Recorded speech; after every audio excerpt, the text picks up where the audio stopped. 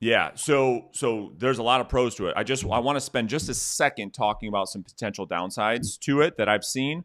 Not holes in the model per se, but the way this is just the lens in which I look through in working with so many agents is that I think maybe you can argue that the worst thing for a new real estate agent is putting them by themselves without anybody around Yeah. in their basement, in their underwear, and think that they're going to succeed by themselves. It's probably the worst thing. And Yeah. it's maybe when I look at that model for the new guy, not guys like you and I have been doing this for 15, 17 years. I'm talking about Bob, who just gets his license. My belief is he probably needs to have some hands-on support around him potentially, Yeah. because you get that guy by himself, he's going to take the path of least resistance. Do you agree? Do you disagree? How do you help agents succeed in a cloud-based environment where they have no environment? Yeah. It's a great observation. And that's something I struggled with in the beginning, because even though I had some support, I still realized early on, and maybe this is because of my athletic background, professional sports and all that, dude, I'm just a competitor. And if I want something, I'm going to go get it. So whether you give me support or not, I'm going to figure it out. And prior to the real estate industry specifically, I was naive enough to think that, well, everybody, even if they're not that way now, they can activate that. I thought everybody just had that potential. And I still, to a degree, believe that people do. However, certain individuals are going to be a lot more resourceful and go that extra mile, right? Which is kind of that entrepreneur seed, whatever we want to call it, right?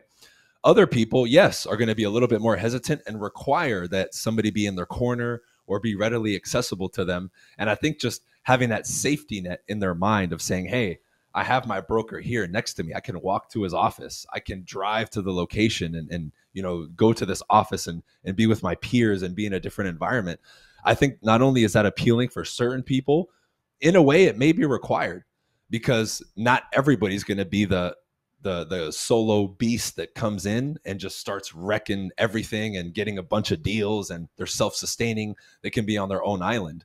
Again, I was naive enough to think everybody could do that and everybody wanted to do that, but some people don't. Some people look at real estate as a part-time endeavor. Some people just want to join a team, funnel in some deals, provide for their family, do 6, 7, 8 deals or even less a year, put food on the table, and they're satisfied. So I think depending on the type of person that you're getting, then yes, absolutely, there could be a hole in it. And having that kind of retail space is good. That's why, like on my end, I have 2 office locations here in Miami. One of them, as a benefit to people, especially newer agents, I offer them that space and say, hey, part of the benefits package of joining with us is I have a local space here that you can use as a workspace to meet with clients, to make calls.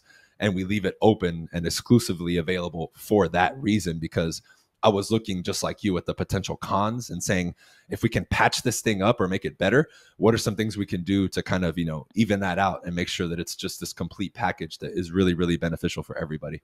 Yeah, it's phenomenal, because I think you and I both would agree when it comes to human performance, and that's the world you come from.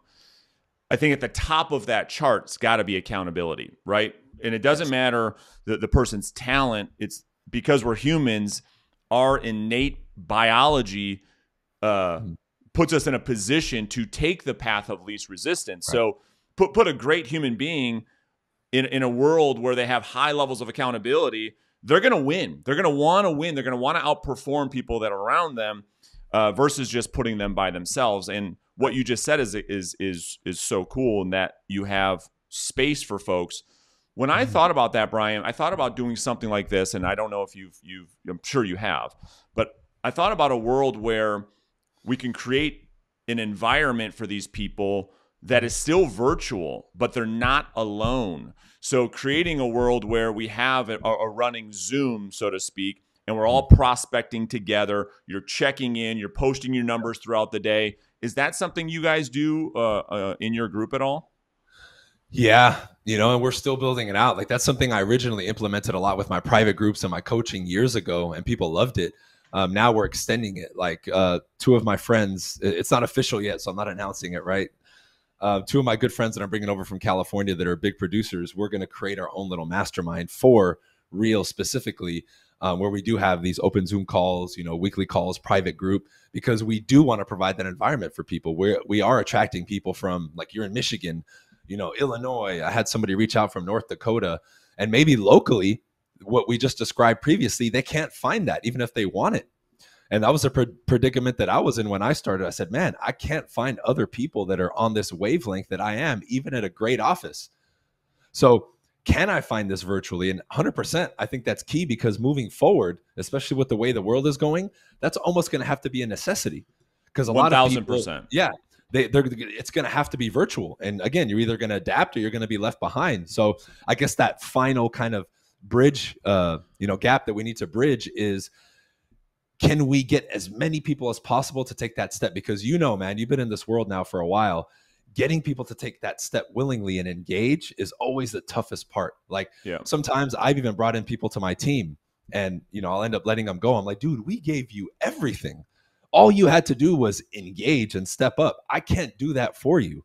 Like, you come in with these aspirations and these goals, and I see a lot of agents do that. But when it's time for them to take that step and say, okay, I need to join the Zoom, I need to be a part of these meetings, I need to step up, they don't do it. And that's that thing that's been racking my brain, bro, for years. How can I, if possible, like, project myself into that person and get them to walk forward? Because sometimes that last step, it's just insane, dude. Like, and it blows my mind. It really does. Well, and to that point, I mean, I think you hit the nail on the head. We don't have, in our industry of real estate sales, as you know, we don't have a problem with desire. Everybody comes into the business thinking they're going to do this and do that. And I want this, I want that. I'm like, yeah, I know. But what makes you different? Because so does everybody else. Everybody else wants to make a lot of money. Everybody else wants a Ferrari. They want the big house. They want I get it. Everybody says that. The reality is, as soon as it is time for them to show up to do the work, they go into the witness protection program. It's like, Bob, I thought you said you wanted to. What happened to that Rolex that was on the vision board? Yeah, that's not so important anymore. Oh, I got it. Right. So it's the problem is, in my opinion, is 4 numbers. 1099. As soon as you put somebody in a 1099 independent contractor role, they lose that accountability that they had at their W-2 job, which they're trying to run away from, which was the best thing for them. That's a whole nother podcast you and I could do. Is what would be really cool to see is if we W-2 new realtors for their first 2 or 3 years until they had the habits, the behaviors, they got a salary, and then they graduated to be their own business owner. That'd be interesting to see. Thoughts on that? It's interesting, because what you just described is something I would tell realtors. So as a way of testing what you just said, I've been doing this for years. I would tell them, look, what if I guaranteed you that your first year you would make X amount, 150, 200,000, but this is what you had to do. And then literally what I do is I itemize every single thing that I did and every hour that I put in my first year. And I ask them, would you do it? And they're like, absolutely. I said, great, then get to work. Because that's exactly what I did my first year, and I earned that much money. But the moment that realization comes in, again, that they're going to be 1099, it's like, well, all of a sudden it's not guaranteed, and all these stories and all these hesitations come out. And I'm just like, dude, you literally just agreed to it. And now all of a sudden it doesn't work. Like, give me a break. It's so funny, right? And so to put a bow on that conversation, we'll unpack something else. My whole thing is I have this approach that I coach to, and we call it the daily 30, right? If you have 30 conversations a day, 240 times, that's 7,200 conversations a year. If you do that, you can't help but win. And so to your point, what I've done is I said to Bob, I always call everybody Bob or Sue. I told Bob, I said, Bob, listen, I know your goal is to make 150,000. All you have to do is 7,200 conversations. So if we split that into 240 working days, it's 30 conversations a day. So if we take the $150,000 and we divide that by 7,200 conversations, it's $20 every time you make a contact. And here's what we'll do. I will write you the check today for the 150. I'll put the 150 in your checking account, Bob. And every day you don't have 30 conversations, I deduct $20.